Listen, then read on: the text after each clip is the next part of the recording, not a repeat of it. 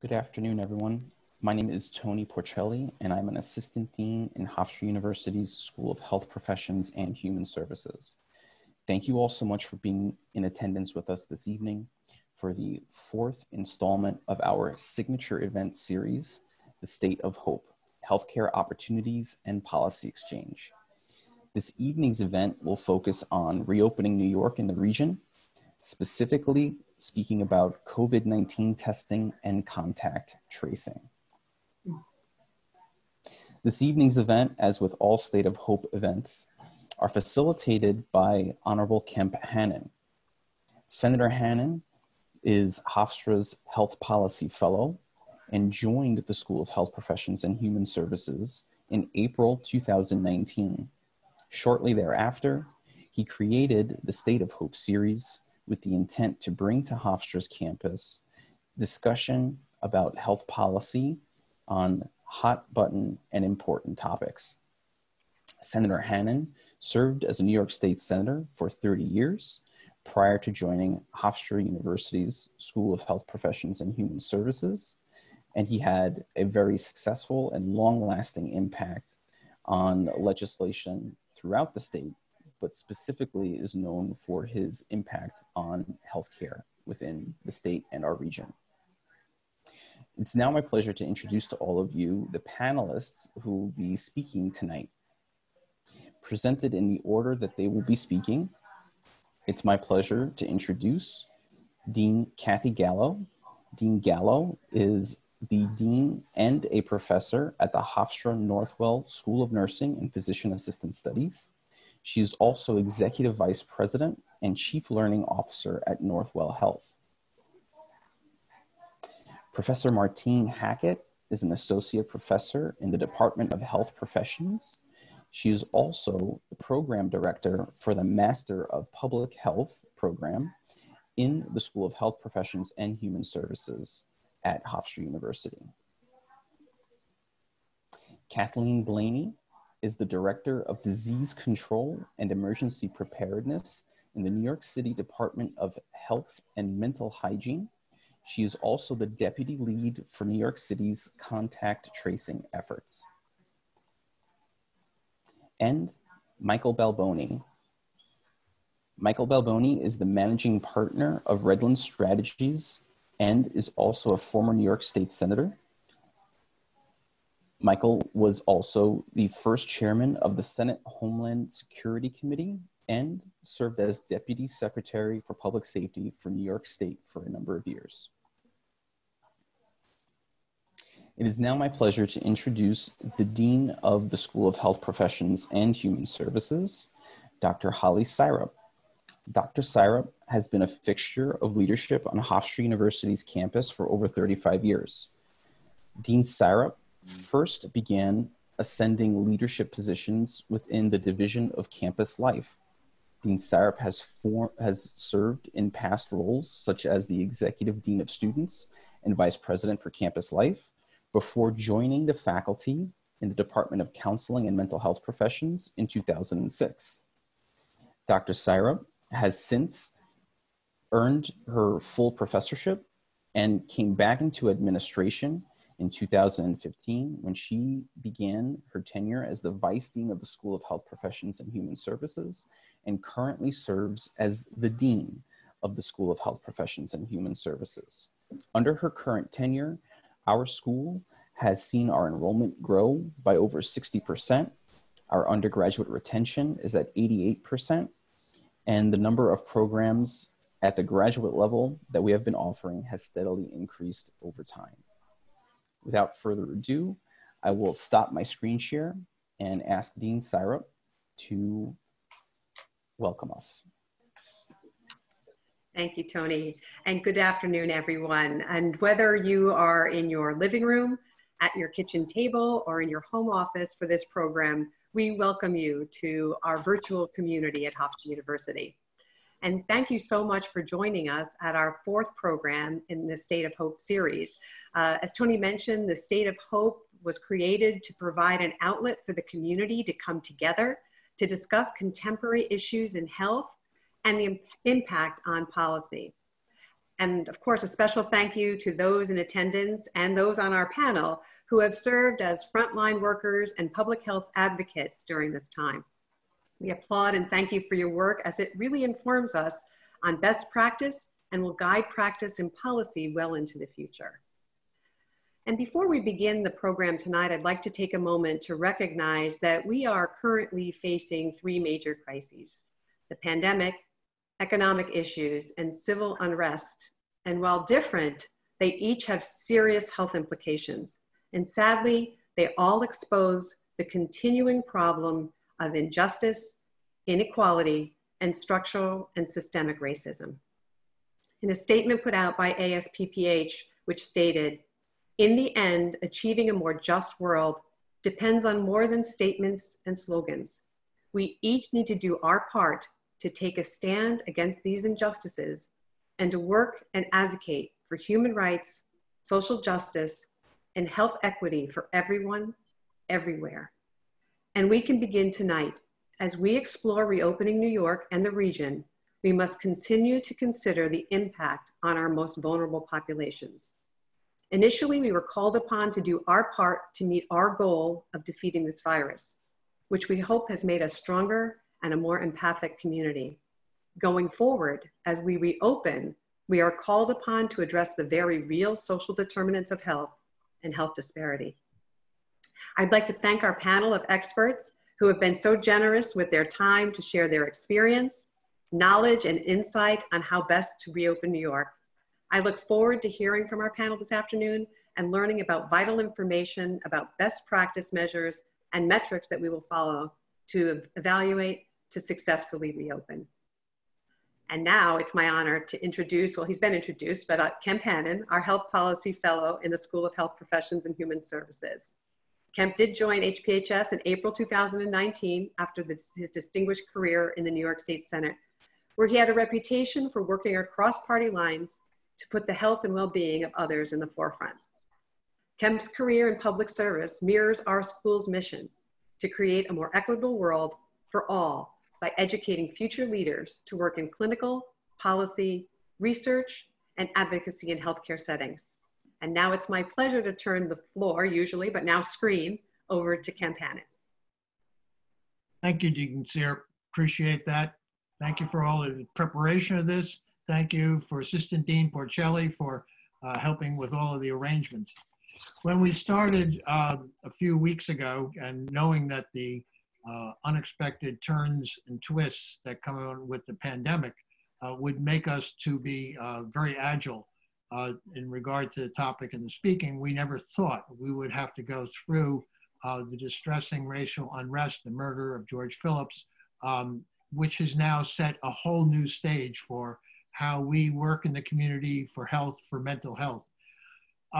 With that being said, though, we want to focus on what we're doing in regard to the reopening of the region. Long Island has achieved stage 1. New York is Long Island is stage 2. New York is stage 1. And the amount of testing has gotten higher and higher. Long Island's now up to about 11,000 tests per day, and New York City is hopefully over 35,000 tests per day. Some of the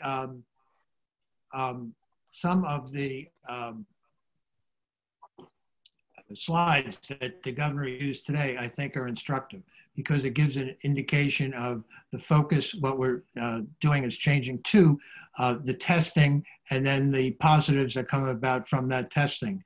And he wants to use those as markers for continuing to progress in terms of phases, continuing to look at where we're going to go and read whether or not we have hotspots. And then the last slide I used today was just looking at some of the other states, which gives us reason to be wary of how quickly we can move ahead. Dean Porcelli, do you have those slides that you can put onto the screen? There we go. Simply comparing where we were just a short while ago and where we were yesterday. here's the point. This is what drives the administration of New York State right now worried. Things where the rate of COVID is still increasing. Arizona, very sharply up. Their health commissioner yesterday said to their all their hospitals plan for an emergency. They're starting to get 100% occupied. Texas, since the reopening, they've gone up. California and Florida the same way, even though Florida had been seemingly blessed for a long while. With all of that, how does New York go forward from where we are? It's the contact testing, and what is it? How does it go? And how does somebody start to work to open up a large institution such as Hofstra University or a large business? And that's why we wanted to start out with Dean Gallo, who is not only working on regard to the education school, but has been advising the entire administration the steps to take as to how to safely open a university, combining any number of distant learning and in-present learning to the extent that it's possible. So, Dean Gallo, I'd like to introduce you, ask you to say a few words. Not only are you full professor at Hofstra, running the School of Nursing, opening a School of Nursing, but there's a very euphemistic thing that you have of Chief Learning Officer at Northwell.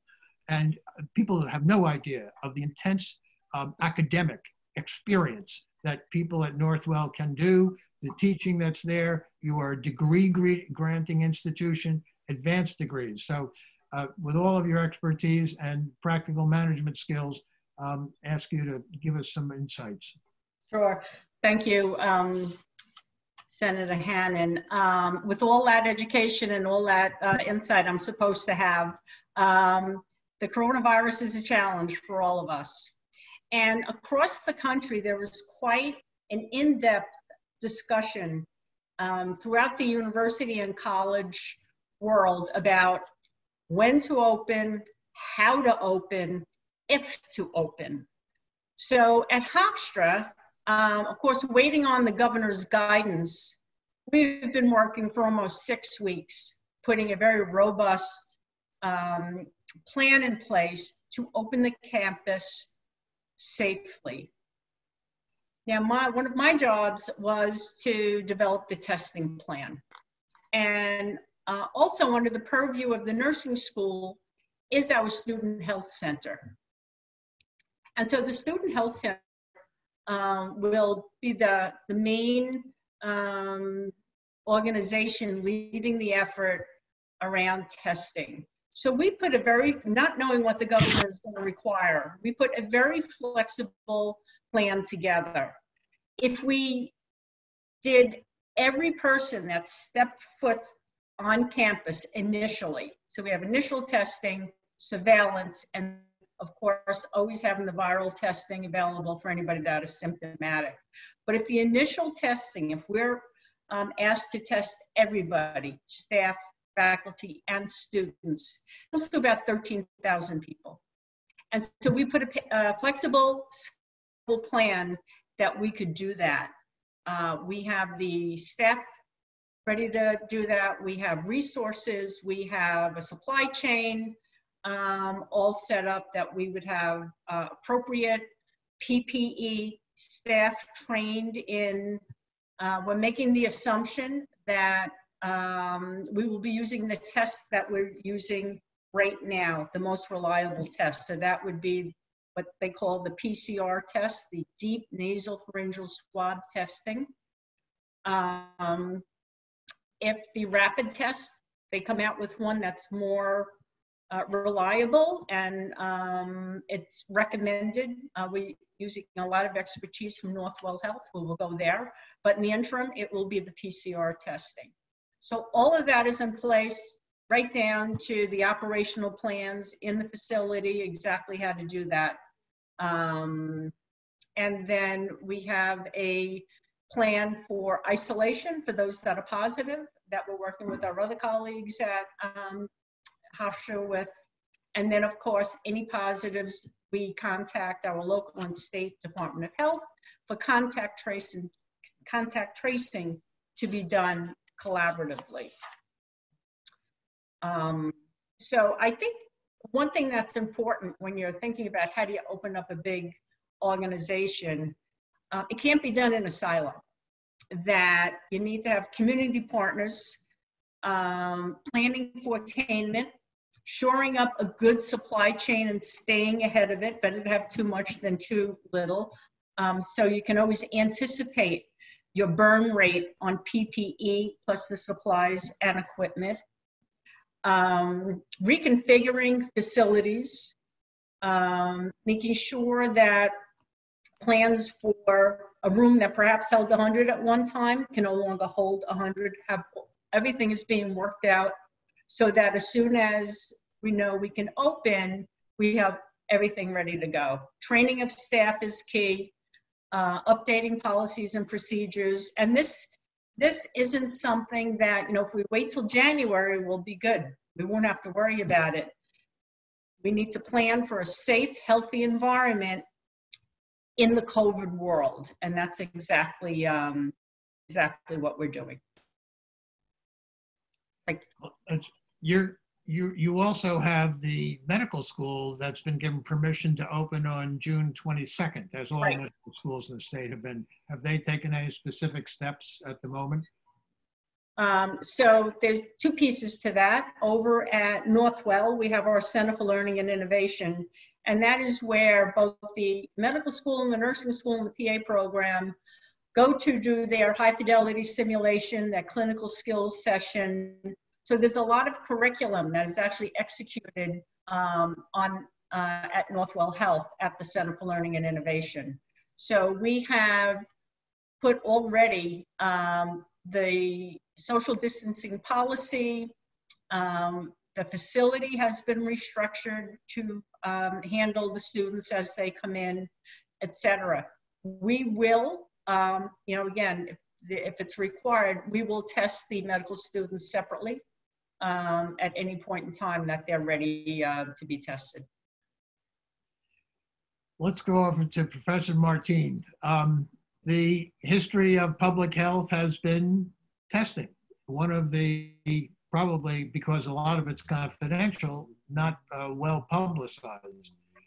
Maybe you can give us a little bit of background and where you think it's going. Then we'll come back to maybe how it can be carried out culturally and sensitively.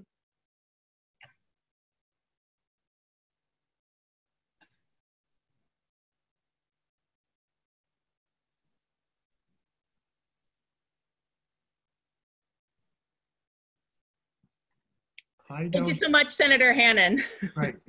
Let me start again. Thank you so much, Senator Hannon. And so let me give you all a little bit of background about when we talk about the steps towards reopening. One of the metrics certainly was the idea of hospitalizations and testing, but another important piece is contact tracing. So even the availability of an appropriate number of contact tracers was sort of the bottleneck that we had in Nassau and Suffolk County in order for us to meet phase one. So when it comes to this idea of contact tracing, I want to suggest that what we are talking about is not anything that's new, but it might be helpful to just give everybody a little bit of some definitions. So contact tracing is really, think of it as detective work. Think of it as disease detectives who are tracking down and interviewing people who have been diagnosed with any kind of contagious disease. And so the idea is that if you have test positive for contagious disease, you have very likely been able to spread that to other people if you didn't know that you were positive for it. So the idea is that these people are tested positive, they're asked who they've been in contact with recently, then that those individuals are then contacted by generally the health department to see do they have symptoms? How are they feeling? And they need to then get tested and to see whether or not they are positive with the disease, the infectious disease. Contact tracers often have a script that is uniform across all different contact tracers, so that the information that's gathered is uniform and able to be put into a database to be monitored and tracked. This is a way that you can look at or think about what it would look like for the steps along contact tracing. Once a lab positively identifies someone with, in this case, COVID-19, they are then, their information is then given to the contact tracers, who then will call them and ask them who have they been in contact with, in particular over 14 days. As we know, 14 days is the incubation period for COVID-19. So the idea is that at minimum, this is who that they would have potentially infected. Once they get that contact information, phone numbers, other kinds of contact information from about who they've been in contact with, they are then notified, interviewed. If they are feeling symptoms or test positive, then they need to isolate and quarantine themselves. And this then continues on throughout the other contacts.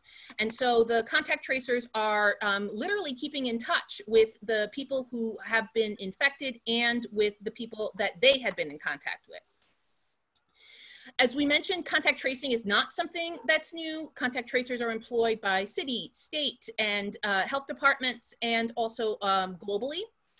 These disease detectives, not only we know about them, we're hearing a lot about them more in the case of this particular infectious disease, but again, for decades, they have been tracing sexually transmitted infections, HIV, most recently when there was a measles outbreak in New York State, contact tracers were used to be able to try to connect the dots of who might have potentially been infected. And one of the most successful ways that contact tracers have been used in public health is for tuberculosis control around the world.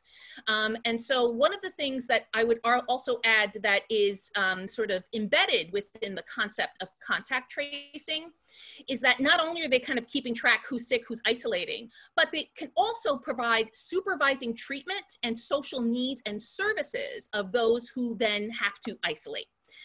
The idea of being able to make sure that people get treatment needed was particularly true for tuberculosis, in that contact tracers and other health department officials actually would observe in person to make sure that those affected were taking their medicine. I want to just suggest that contact tracing is not just about, making phone calls and, taking down some notes. It actually is quite a specialized skill. As we can imagine, the patient confidentiality is a key piece of this, and being able to keep that information confidential without violating HIPAA or other kinds of confidentiality regulations. Also, in addition, you can imagine that somebody who is talking to somebody about these very sensitive issues needs to have good interpersonal cultural sensitivity and interviewing skills so that they can build and maintain trust with the people that they are contacting and those subsequent contacts. So we have to imagine that the skills that a contact tracer needs are not only organizational, but also that to be able to deal with crisis, to deal with the needs that come up, and also to be able to understand the cultural backgrounds that different people might come from, so that they can, again, provide appropriate services and ways of talking and understanding and making sure that people basically follow what it is they're supposed to do. Again, when we think about reopening and not just going from phase 2 to phase 4, but as Dean Gallo mentioned, this sort of ongoing COVID world that we will be in, we have to recognize that contact tracing will not go away, that contact tracing needs to be a constant surveillance in order for us to maintain lower levels of the spread of the disease. So we know that Governor Cuomo was looking for to hire very quickly a whole bunch of contact tracers. But I also want to point out a couple of things that I noticed just in terms of the job postings that for contact tracers. So, and taking into consideration what I had just mentioned about the idea that when we're talking about contact tracing, that there are actually a variety of skill sets that are required. I want to point out in this New York City contact tracer job description under required or desired competencies, you see here the ability to understand the concepts of institutional and structural racism and bias, demonstrated commitment to supporting and working with communities who have experienced systemic oppression and bias. So that's very specific, right? And a very, interesting that this is a particular requirement for this position. And I would suggest that it's probably wise to be able to put these kinds of requirements in there, in that the reality of this job would require one to be knowledgeable about these topics. I contrast this with the posting for the contact tracers for New York State and Long Island, where again, you see, good attitude, interpersonal skills, organizational skills, good judgment, but really no other mention of the sort of other skills, the soft skills that might, that would certainly play a role in a contact tracer being successful in their job. And I would just, going to wrap up by sort of identifying what I see as some concerns as we reopen and, as I mentioned, as contact tracing continues. On Long Island, in both Nassau and Suffolk County, we know that Black residents died 2.5 times the rate that of white residents. All of the communities with the highest number of positive cases in both Nassau and Suffolk County are communities of color. And it's likely that coronavirus is going to, will spread in these communities of color, in part because of the living conditions, people being in close proximity, the employment categories, people being more essential workers, and the lack of protective equipment. So with that being said, we have to recognize that there are also other concerns, that when our testing does happen in local communities, that they actually have higher infection rates. That there are also concerns around bias and treatment of Black families during the pandemic, during the height of the pandemic, and that this mistrust and bias did not go away just with the decreasing number of positive cases. And we also argue that the as the unemployment has reached historic highs, that Black residents have been more disproportionately affected. And so taking all that into consideration, I just sort of leave us with some additional questions that we should all keep in mind when we talk about contact tracing. Certainly questions about trust within the most severely affected communities. How are people going to get through? How are you going to build that level of trust? What are the services you're going to connect people to? If someone is told to isolate for 14 days, where are they going to get food? How are they going to be able to get other kinds of support that are needed? What about other needs that might be discovered as you continue that contact with them? Their job loss, mental health needs, payments with rent and housing. And finally, I want us to suggest, what is our measure of success that we're talking about here? Is the measure of success that we have contained the number of positive cases, or that we have adequately addressed the communities that are the most affected in Nassau and Suffolk County? So I will leave it there, and I look forward to hearing the rest of my panelists. Great, powerful questions, real legitimate ones that we're going to have to fight to answer. Kathleen, Blaney, you have gotten to be a little bit of the brains to help steer New York's contact testing. Probably coming on the heels of, as I was thinking of the job description that Professor Hackett displayed, I thought coming on the heels of doing the HIV contact testing, which had to be probably the most sensitive of sensitive types of testing.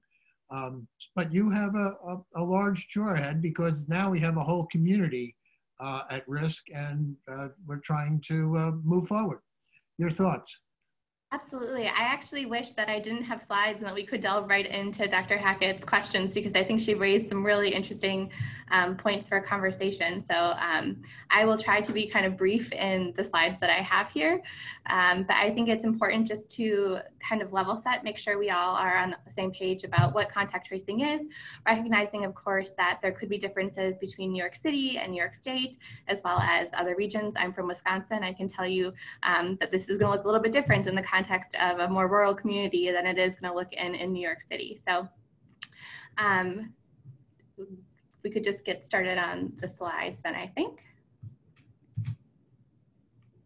So I think Dr. Hackett raised a good point in terms of what is the goal of contact tracing. Is the goal to identify every single positive case and all of their contacts, or is it more to just interrupt chains of transmission? And I'm gonna make a strong argument for the latter as we go through.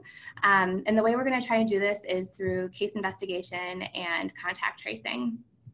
I think it's also important to acknowledge that this is going to be one of the largest scales that an endeavor of this has been undertaken. We've certainly learned really important lessons in smallpox and Ebola, HIV. I think the example of tuberculosis is an excellent one. A colleague of mine here on this team has been working very closely on, is working very closely on this project, but spent the majority of her early career doing the tuberculosis contact tracing, and has just a wealth of wisdom. And I also just wanted to acknowledge the collaborative effort that this is, not just among the health department and city agencies and state agencies, but really it's going to sound corny, but I mean, we've all been, for these last 4 months, really suffering something quite unprecedented together. And it's because of the incredible measures that we've taken as a community in terms of our social distancing that we've been able to make it to this point. So I just want to acknowledge that, and then acknowledge the fact that this contact tracing and case investigations are going to continue to be a communal effort. Next slide. I assume many of you in the public health world have seen this in some form before, but just to kind of orient us to where we are in this outbreak. If we look all the way to the left, we can see that this preparedness stage here was pre-December 2019. In some ways, it was a simpler time. Hard to believe it was only 6 or 7 months ago when we first started seeing those sporadic cases or clusters of cases in December through January, February, March, and then in March in New York City and the state, we reached this phase of mitigation where not only did we have local transmission, but also widespread transmission. And where we see ourselves now, and of course, different parts of the state have reached these milestones at different times, is in this period of declining transmission. And this period of declining transmission is really what's allowing us to enter into this suppression and contact tracing phase. If we had tried to do contact tracing in March, there's no way we could have been able to keep up with the number of cases and exposed persons. So I also just want to acknowledge, and I'm sure all of you who are familiar to public health are aware of the fact that this suppression phase is going to be bumpy. As we kind of do this phased reopening approach, we are going to see small resurgences of cases, and that's to be expected as we lift these social distancing measures. But it's going to be a long path, but we're hopefully moving forward in the right direction. Next slide. Again, just to orient us, so just in terms of vocabulary that we're using, a case in the context of contact tracing is a confirmed case, someone who has a positive lab test. And when I say a positive lab test, I mean a positive PCR swab, not an antibody test. And then we also have probable cases. In probable cases are people who have been exposed who have a symptom of COVID-19. And then that felt dramatic. When we think about contacts, we have contacts who are household members, intimate partners, individuals providing care in the household, including home health care workers and or domestic workers. And then this concept of a close contact being someone you've been in closer proximity than 6 feet to for over 10 minutes. And I think it's this definition and this method of tracing that's a little bit harder to unpack and uncover. So I'll go into that a little bit later. Next slide, please. I also just wanted to take a brief moment to make the distinction between isolation and quarantine. So isolation is a separation of sick people from people who are not sick. So cases isolate. And then quarantine is a separation of people who've been exposed to a contagious disease to see if they become sick. So contacts quarantine. So cases isolate, contacts quarantine.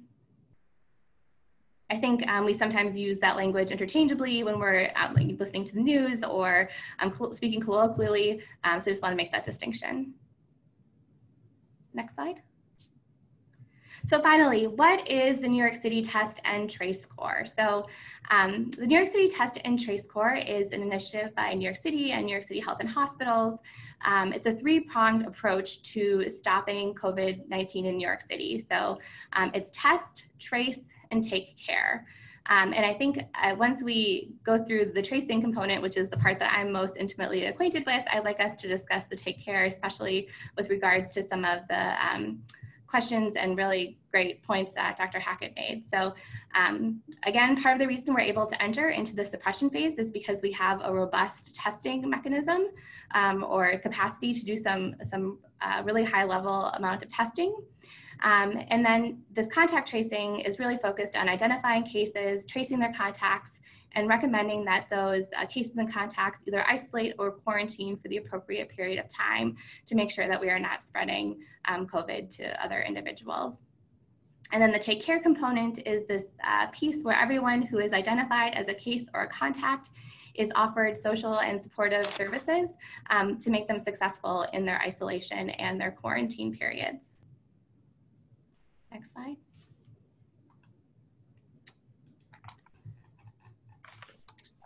Great. So this diagram is of a hypothetical illness that has an R0 of 2. If you've ever seen the movie Contagion, Kate Winslet does a really excellent job defining what an R0 is, but the R0 is a reproductive value of a virus. So in this, again, hypothetical instance, the R0 is 2, which means that 2 people get infected for every single case. So if you start with a single case, after 3 generations, you'll see 8 cases of COVID.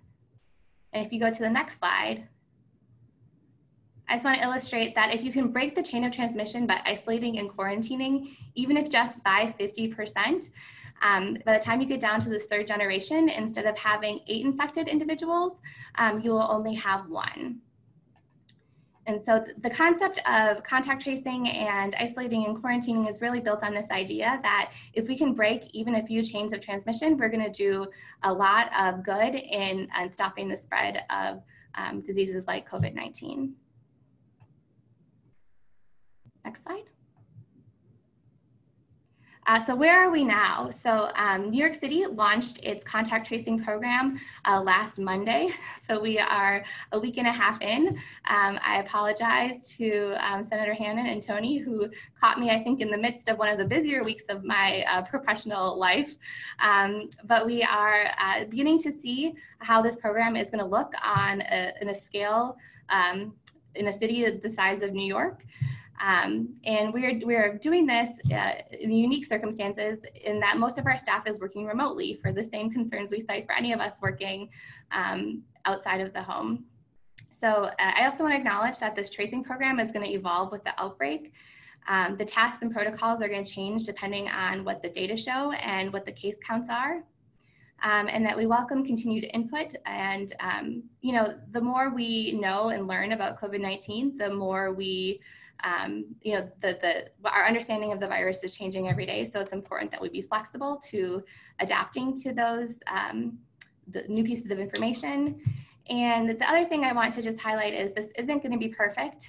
I think one thing we've all been struggling with is wanting to be an A student, coming to the understanding that we are not always going to be successful in reaching every case and every contact. But if you go back to that diagram of the R0, to the extent that we're able to you know, stop chains of transmission in any capacity, will be successful in stopping the spread and really helping to open New York City, reopen New York City.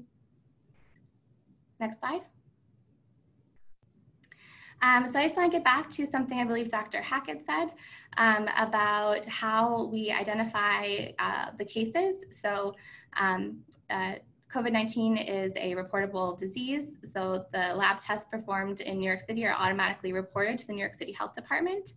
And every person who tests positive then is automatically enrolled in the TRACE program. And because TRACE already investigates cases that are reported to the health department, we are not collecting reports from the public at this time. Next slide, please. So how do we identify contacts? So once we identify a case, one of our case investigators will reach out to someone who has been recently diagnosed and conduct an interview, in which case we elicit their contacts, and their contacts are enrolled in the TRACE program. With more access to testing, people who believe they've been exposed but have not been contacted by our program should consider going and getting tested and self-quarantining. And then if they do have a positive result, they will be enrolled in the program as well. Next slide. And so I just want to quickly identify what the 4 roles on our team are. We have a case investigator, who is someone who conducts interviews with people who are newly diagnosed with COVID-19 and asks about their contacts. We have monitors who follow up with cases and contacts who have been identified for 10 to 14 days, and whose job is really to assess cases and contacts needs during their isolation and quarantine periods. And I'll get into this in a little bit more detail in just a minute. But it's not just their physical needs, it's also kind of what supportive services that they might need to be successful throughout this 10 to 14 day period.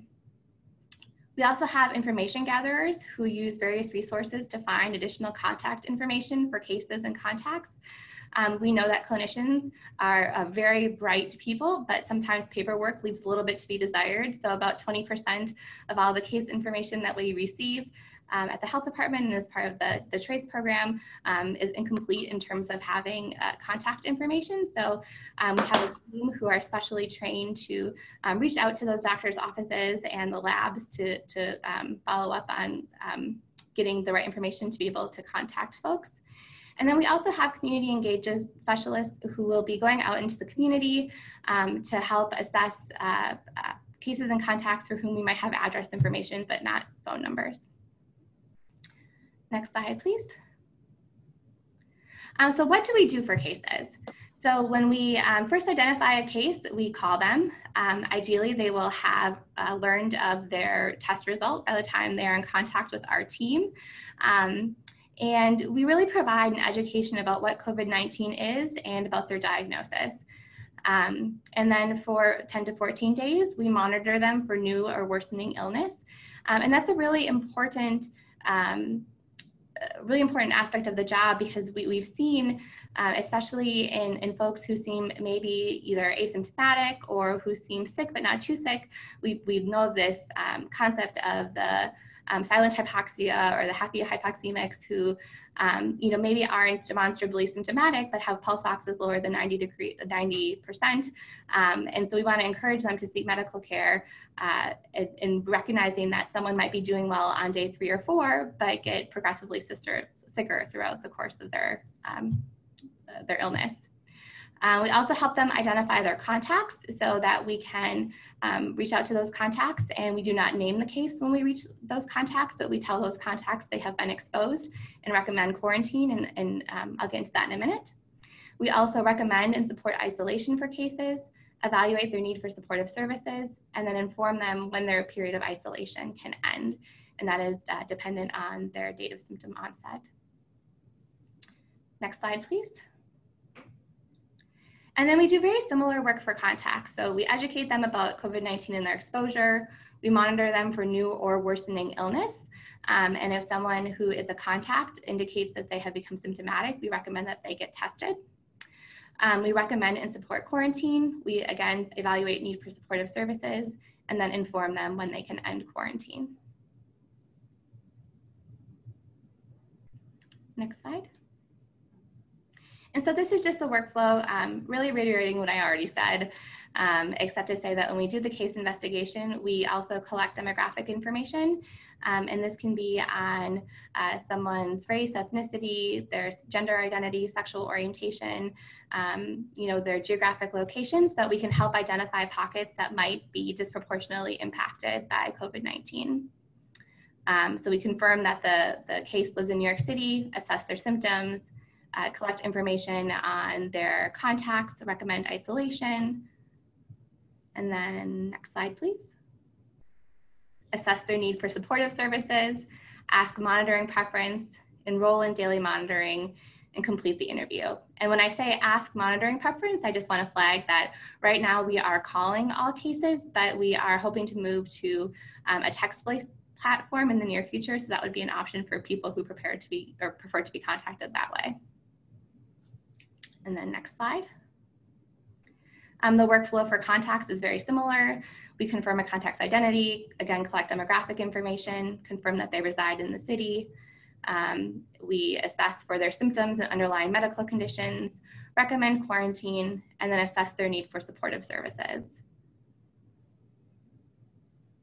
Next slide. We will also ask the contacts their monitoring preference, enroll them in daily monitoring, discuss testing, and then complete the interview. So I just want to take a second to highlight what our team's kind of mission is. You know, as I think Dr. Hackett said, and I think we can all agree, the last 3 months have been traumatizing for many, many New Yorkers for a lot of really understandable reasons. This has been very scary. Our lives have been impacted. Our economic stability has been affected. We've lost family members, we've lost friends and coworkers, and it's really, really difficult. So, you know, we, as part of our orientation for all of our staff, it's a 5-day training where we discuss things like trauma-informed care, and really instill in our staff the importance of protecting and maintaining individual privacy and confidentiality, the importance of communicating in a clear and professional and compassionate manner. We ensure that the engagement that our staff have with both cases and contacts is respectful and informed by culture humility, gender identity, and expression awareness, and with a really strong baseline understanding in health inequities. We ensure that services are provided for all New Yorkers, regardless of their immigration status, their language, or identities. And we promote safe and equitable practices for our staff, and understand and support populations who might be at higher risk of COVID-19 and its complications for any number of factors or any number of reasons. And then these are just some additional resources on COVID-19 that I will leave up on the screen for a second, but don't have to do too much explanation for, I don't think. Well, that's great. Let's go to Senator Balboni.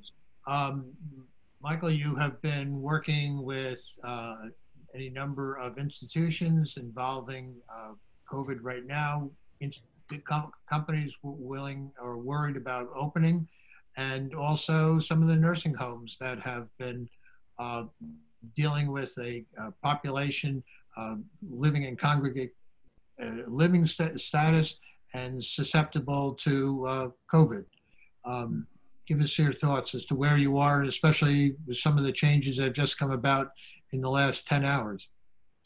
Sure. So I get the chance to work with a bunch of different organizations. Some of them are like sports arenas, worldwide financial institutions, local companies that are trying to decide what the new workplace looks like, both in the city and on Long Island. And then also, as you said before, healthcare facilities, specifically nursing homes. And what everybody's being forced to do right now is to reimagine what the future is going to look like. You know, the New York Times had a May 4th article I thought was fascinating. It said, you know, and does the new workplace mean the end to the New York Times and the way they have an open floor plan? And that really is a question for everybody. As you recall, you know, when Mayor Bloomberg was in the mayor's office, he was famous for the pit. Well, the pit doesn't exist anymore in this new day and age. What's really perplexing everybody, though, is the kind of the back end. All of the presenters have given basically a 101 on contact tracing and have explained it very, very well. There is one element, though, that I wish we could just explore a little bit more, and that is the intersection of fear and privacy. You know, one of the things that we're going to have to struggle with is, are people going to comply with this? You know, at the end, what's the last piece of a contact tracing script is, you know, a recommended quarantine and isolation. That's recommended. So it's not required.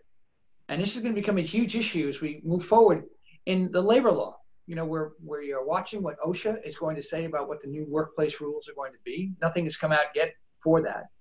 We're going to wonder in terms of labor management relations. Will a submission to a contact tracing or to an antibody test, or at least a temperature check, be a term and condition of employment? You know, what are the ways that you're going to try to monitor your workplace if someone does come in and then begins to exhibit symptoms? What are their privacy rights? And these things are, you know, we don't have a playbook for this.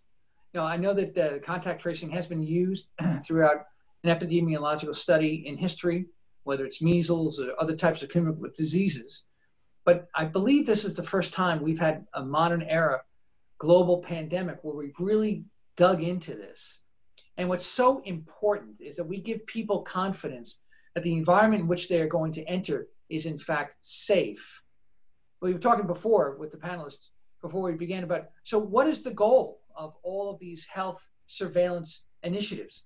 Is it to try to determine how the disease is transmitted, so as to try to prevent to develop strategies to prevent it from happening? Is it to create a COVID-free environment, almost guaranteeing the safety of everybody who walks in there?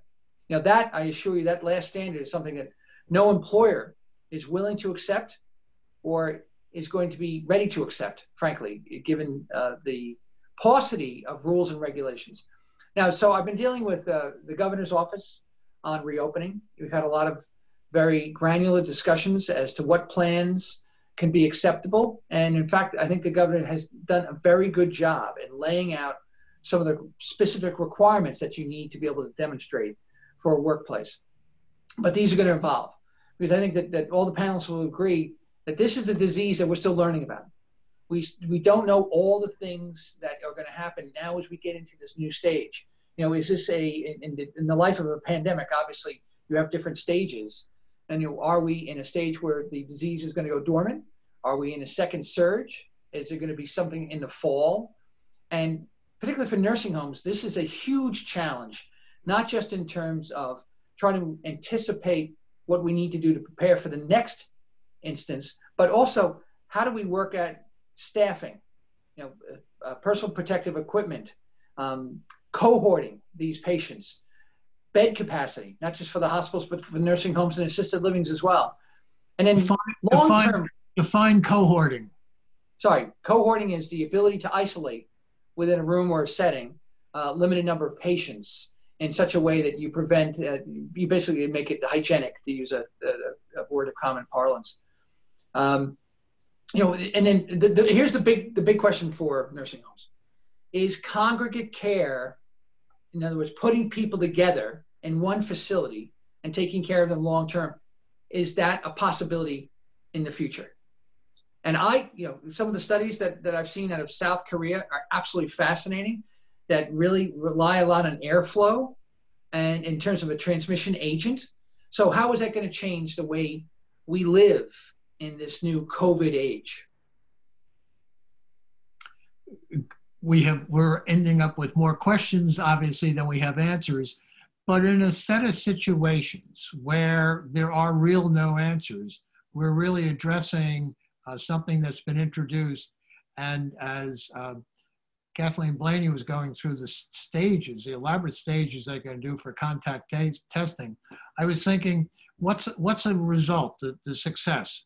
What's the percentage? And I think it's more analogous to someone who's a good baseball player and a batting average of 333 is considered outstanding. As we go through this whole process, if we can find out that some way to cut down that rate of retransmission or transmission and have that lower than 1, then we're successful. But you can't, you're not going to be able to test everybody. You're not going to be able to have total assurance. The question was, exactly the questions you raised, Michael, how do you introduce the changes that you're going to have to come about? There was a great story in the Wall Street Journal yesterday about various hospitals that are already changing around how they interact with their patients and potential patients. People can't come in directly. They have to submit information by mobile phone. When they're going to be seen, there's stages of an emergency room or admittance room that allow people to be screened as they come in. Even the questions of how do you go through taking care of someone who's in an ICU? Do you have to have somebody go into their room, the patient's room, as much as they usually do, or can much of it be done from outside? Building different rooms in regard to positive airflow and negative airflow. So that was just obviously the most immediate, because that's where the immediate need was. But how we go through in terms of large institutions, that's Professor Gallo. That's what we're looking to. All of the ways you've worked through the challenges that come through for a 13,000 people campus. That's going to be a difficult thing. Yeah, will be. I think surveillance is very important. It's one thing, whatever the guidance is around the initial opening in terms of testing and then finding your positives and, doing contact tracing. But I think overall what will keep me up at night certainly is you don't want little hotspots to start up and you not know about it. So there's certain populations on campus that will be tested more than surveillance, say. So your athletes. So Hofstra has a very robust athletic program. So right now I'm working with the medical director of athletics. He's on a group nationwide to figure out what do you do around the athletes. Dr. Fauci was interviewed for the Chronicle of Higher Education, and his comment was that he's very gray about certain questions, but he wasn't when it came to the athletes in terms of having them tested regularly. What regularly is, we don't know yet, but that's a group that to keep an eye on. So I think surveillance is key after we figure out what we do initially with everybody. What should the surveillance be? Yeah, so we will have to model out what number, what sample population that we take at a certain point in time. We haven't modeled that out yet. And that has to be, a broad sample to include not only students, but students, faculty, et cetera. I'd be curious if Kathleen had any insight on surveillance in terms of models. I know Dr. Fauci in his interview really couldn't be specific. Location is different across the country. And the anticipation is that what they do in one area of the country won't be the same. There's no size fits all. So all that will still need to be modeled out. Yeah, just to respond to that, you're exactly right. And I think, it's this, we were entering this in New York City phase 1 reopening. And I think the extent that this reopening is going to impact our numbers is really obviously what's going to drive what the next few months look like and when we can look forward to phase 2. And we certainly are trying to stay on top of the models, but things are going to change. And I think, after the events of the last week, and we see people in larger crowds coming together in a way we haven't in a long time. And certainly that will have some impact. The extent to which it will has yet to be seen. But yeah. And we need to always remember the basics in terms of social distancing, wearing masks. The infection rate in the healthcare providers that were taking care of COVID patients are less than the community. We know PPE works. Washing your hands, washing your hands, washing your hands. So we have to continue to remind people about the basics, the stuff that's not very complicated, maybe a little inconvenient, but not complicated. And then I have to put a plug in for the flu shots, because when the flu shows up, if we're battling both the COVID and the flu, it will just be more complicated. We will go on a big marketing campaign at Hofstra, and we will provide flu shots for anybody that is looking for one, because that is something that we need to pay attention to help prevent battling two things at the same time. Yes, one of the things that strikes me also is paying attention to the Black community, especially Black males. It's been said that if you're a minority, you had COVID greater than whites. But I also note that males have COVID greater than females. And my experience has been in regard to Black males that it's a community that distrusts the medical establishment. And I went through this personally as a senator, where we would try to do health fairs, we would try to do health presentations. I started with doing prostate testing, and at the beginning, and I would do it in the Black communities in my district, Hempstead, Uniondale, and it was very lightly attended.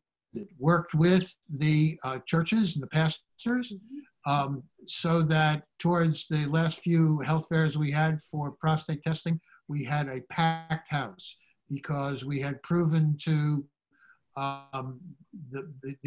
the potential patients, the people to be tested, that we're on the up and up, that this was a legitimate thing, that it gave them good information.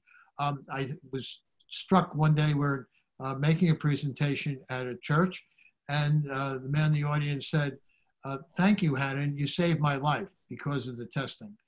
But it brings out to me that we have much work to do in regard to confidence into the community. I know that Governor Cuomo enlisted at Northwell to do testing in many of the Black churches. I think that has to be a building block to move forward. There's lots of other building blocks to move forward, but it strikes me as that's one of the things that we have to do, especially as we're in the results of George Floyd's murder, and to go forward. Yeah, Northwell is in 20 churches right now doing testing. You know, our Department of Community Affairs is leading that effort. One of the other things that strikes me is the questions that Professor Hackert, you raised as to what happens when you say to somebody, you really should isolate yourself. And where do you go isolating? But there was a story this morning about the advocates for the homeless were pushing the city to come up with, you need to do better for those who are homeless because they are most at risk for COVID. And towards the end of the story, there was an amazing statistic as to what the city has already done. They found 10,000 places in hotels and single occupancy rooms, 10,000 since the pandemic has begun. I thought that was an amazing thing for somebody to have accomplished, and little renowned about it at all. But I also think it strikes very hard. Where can you go if you're supposed to isolate? You don't have a place to go. That's going to be the next series of stories that we're going to face as all of your Kathleen, Blaney, all of your testers are working their way forward. And as you said, as you try to figure out what type of course corrections you're going to have to make. Absolutely. Sorry, I didn't cut you off. Go ahead. No, and I just wanted to comment on that because I didn't get into too much detail about the Take Care component of our 3-pillar program. So the Take Care really is when we're doing both that initial investigation for both a case and a contact, we ask people who are either cases or who've been exposed what their needs for wraparound services are. And one of those wraparound services is a hotel room. So that is one of the avenues into the hoteling program. We also ask upon every monitoring encounter if anyone's needs for wraparound services have changed, recognizing that if someone maybe doesn't need food on day 1 or day 2 by day 14, if they haven't been working, if they haven't been able to leave the house, those needs are going to look a lot different. So that is, I think, a critical component of the contact tracing program. And I think, really one of the more exciting things we're able to do for people to help them be successful, because ultimately if people are successful and they're isolating and quarantining, is the only way that the contact tracing program itself is going to be successful. I also want to respond to something you said about the congregate settings and recognizing, of course, that congregate settings look very different across the board. So, nursing homes are congregate settings. The assisted living facilities are going to look different than homeless shelters and correctional facilities. And we have a team that is working specifically with congregate care sites to both help with those investigations and to offer a more specific or detailed approach to infection prevention and control in those sites. And that is done by a group here at the health department. More power to you. Professor Hackett, you have been relatively silent. I know, unusual, but I think that I applaud the work at the New York City Department of Health is doing, and Health and Hospitals, to be able to have those wraparound services, which I think are absolutely vital. And I challenge Nassau and Suffolk County to be able to at least meet that minimum standard. Again, just, thinking about the, recognition that if we are to be successful, people need to be able to follow the directions, and they need the tools to be able to do so. And so I have yet to see that in Nassau and Suffolk County. And I would also suggest that the services that are available here, even before the pandemic, were the safety net was thin. And so, for us to now in this new COVID-19 world to be able to sort of provide these services, again, recognizing that the communities of color in Nassau and Suffolk County, which, by the way, Nassau is the fourth leading county in the country in terms of positive cases and deaths. And so this is not like some, suburban area that's just like, has a few cases. This is a very serious issue. And when it comes to the actual communities that were affected, we know what those communities are. And here's where we need to anticipate what to do. We could not have anticipated the pandemic, but we could have anticipated who it was going to affect disproportionately. And so by not providing, and so for example, when testing was available, it was available at Jones Beach, where in Nassau County, which is great, but also is a barrier to many people in those affected communities to be able to get testing. And so it was weeks and weeks in Nassau County before testing was available in walk-in sites within those communities. And so I'm concerned, to be honest, in terms of where we are going to be able to not just sort of check off a box that we have enough contact tracers, but what is the depth of their training and their experience, and how committed are they to be able to provide that sense of a wraparound service so that they can be successful. Great. I think we could, in a sense, draw it to a close, but I don't want to cut off any further comments by anybody on the panel. There are some questions in there, but they are basically questions more about what is the role of taking temperature and how valuable it is. How is the transmission of the virus? Some of these things are more general and need to be addressed, but in terms of reopening, I don't know that they're the ones that we should need to address today. But Kathleen Blaney, Martine Hackett, Michael Balboni, Kathleen Gallo, any further comments? Okay, thank you. I thank you. Thank you for all of the information. Obviously, we're in the middle of a crisis, but we're in a new part of the journey in that crisis, and look forward to addressing it in the future. And thank you all for joining with us. Thank you. Thank you.